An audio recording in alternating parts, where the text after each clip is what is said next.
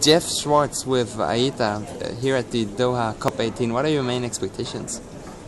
Main expectations for COP18, I think that we definitely expect to see a second commitment period of the Kyoto Protocol delivered here in Doha. We expect that the second commitment period will last 8 years, so it would start on January 1st of 2013 and it would go until 2020 when a new agreement would enter into force. That is the main expectation and the one that we're most optimistic about. We sincerely hope that parties will have enough time to discuss the likelihood of widening access to the CDM beyond the current framework between Annex 1 countries and non-Annex 1 countries, which was delivered in the Marrakesh Accords back in 2001. So that document reflects a reality which doesn't meet the reality of today, nor the carbon markets of today.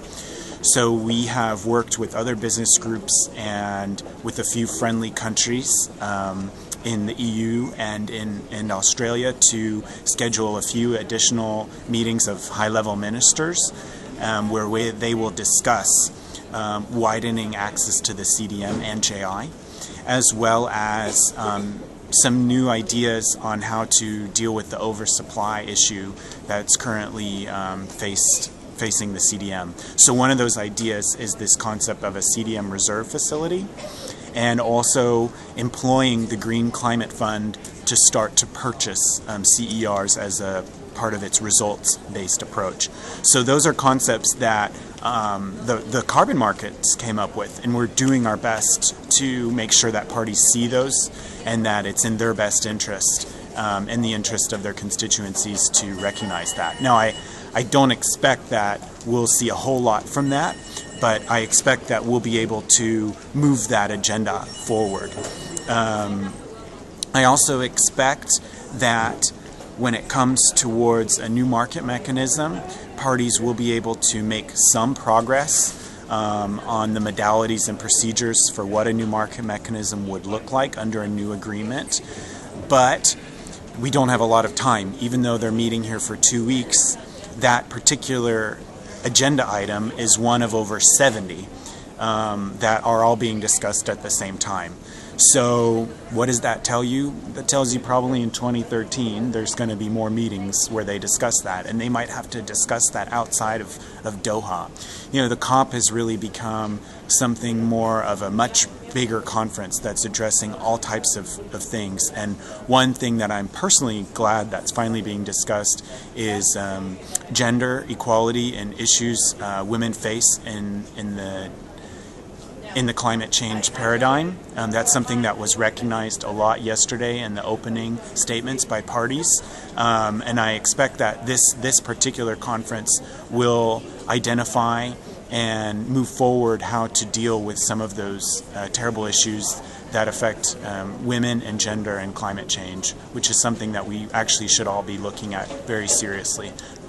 Can we still keep global warming below 2 degrees? Well, the representative from the EU said yes, that there's still time for that. But the IEA says that in order to keep the 2-degree target into place, it would require something around 100 to 150 billion US dollars that would need to be raised and spent by 2020 on low carbon technologies, on energy efficiency, on renewables in order to meet that 2-degree target. Now, I don't see that kind of conversation or the kind of people who have access to that kind of money around here. Even though we are in a country that is taking bigger steps to finance these kinds of things potentially, I'm not seeing those kind of conversations happen. So mixed ideas of whether or not that could achieve or not. What does it mean having the conference here? In Doha? Mm-hmm. Well, I think Qatar wants to increase its profile on the world stage in terms of addressing climate change. It's the first time that a conference has ever been held in the Gulf region. It's interesting that it's being held in Qatar, as Qatar has the highest CO2 per GDP per person, so even higher than the US or Australia or definitely the EU. So I think it's good that it raises awareness of the issue, and it educates people in this region as well about these issues and how real they are. At the same time, I hope that I sincerely hope that it means Qatar will play a more active role in addressing climate change, mitigation, adaptation, and finance. Thank you so much, Jeff. Good luck. Thank you, Matthias. Thank you.